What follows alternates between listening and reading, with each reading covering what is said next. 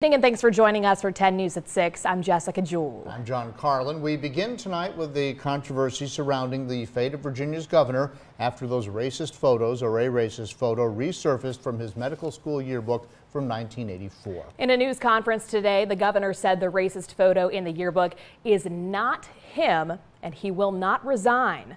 This after Northam issued a statement yesterday apologizing for being in the photo. Now, if he did resign, the Lieutenant Governor Justin Fairfax would take over, and tonight Fairfax is breaking his silence on the matter. In a statement, he stopped just short of calling for Northam's resignation, saying, "Like so many Virginians, I am shocked and saddened by the images in the governor's yearbook that came to light yesterday.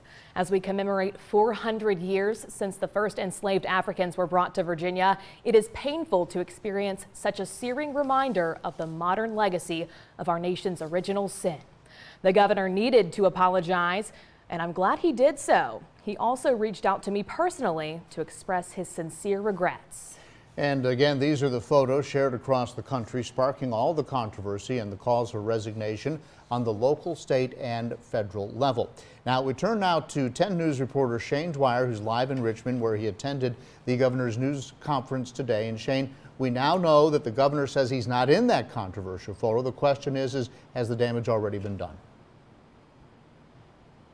John and Jessica, good evening from Richmond. You know, many people that are speaking out tonight are saying exactly that this is too late, the damage is already done. Today's press conference, the governor weaved through a number of different topics, including bringing up the fact that he did, in fact, regrettably wear blackface when he was younger, but while he was in Texas, and it was while he was in a dance competition acting as Michael Jackson and moonwalking. That's when he said that he regrettably did do that. Now, the rest of this he wanted to say was to set the record straight, and that was not the answer that many were looking to hear.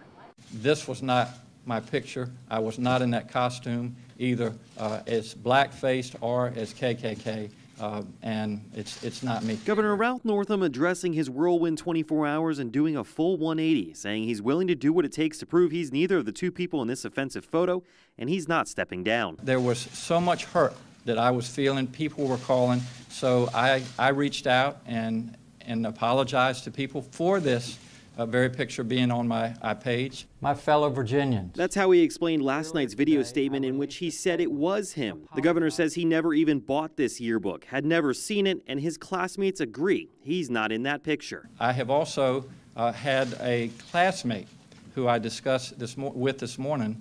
We talked about this situation, and I said, you know, is there a possibility, you think, that someone could have put a photo on the wrong page? She said it happened on numerous pages in this very yearbook. The governor also gave very little explanation for this offensive nickname in his VMI yearbook. As to who published it all on the heels of his controversial abortion comments, he says it's clear. I've heard kind of secondhand from that person why he did this, but I would rather it come from you. But there was an agenda involved.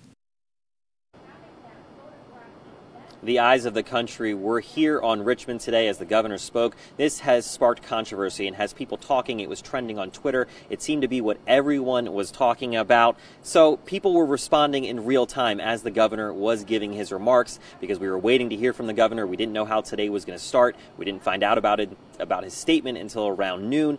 As the people responded, they said they didn't care, that this was still not enough and that the governor needed to resign. When the governor asked if he would resign, however, he said he was going to be taking it one day at a time. John and Jessica. So Shayne, he says he's not resigning, taking it one day at a time. How does he move forward? What's next?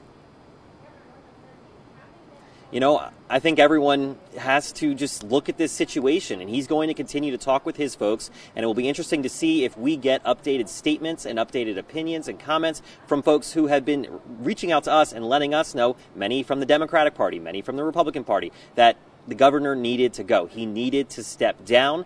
But this was before he came out and made this change. Now he's saying, you know, I'm not in this photo. I want more time to figure this out. I want to work through this with everyone. So it'll be really interesting to see what everyone else's reaction is going to be to that after already calling for his resignation earlier today, and if they're going to change their mind or if they're still going to continue going forward. John and Jessica. All right, and before you go tonight, Shayne, is there any extra security in Richmond or anything after all of this?